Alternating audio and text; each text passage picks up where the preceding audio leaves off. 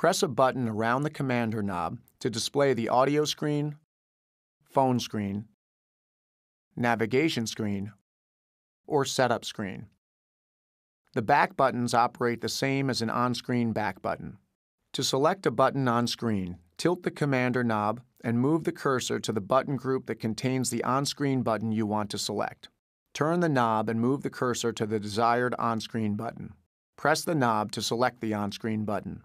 To operate settings, tilt the commander knob and move the cursor to the setting item group. Turn the knob and move the cursor to the desired setting item. Press the knob. Turn or tilt the knob to change the setting value. Press the commander knob to select the setting mode.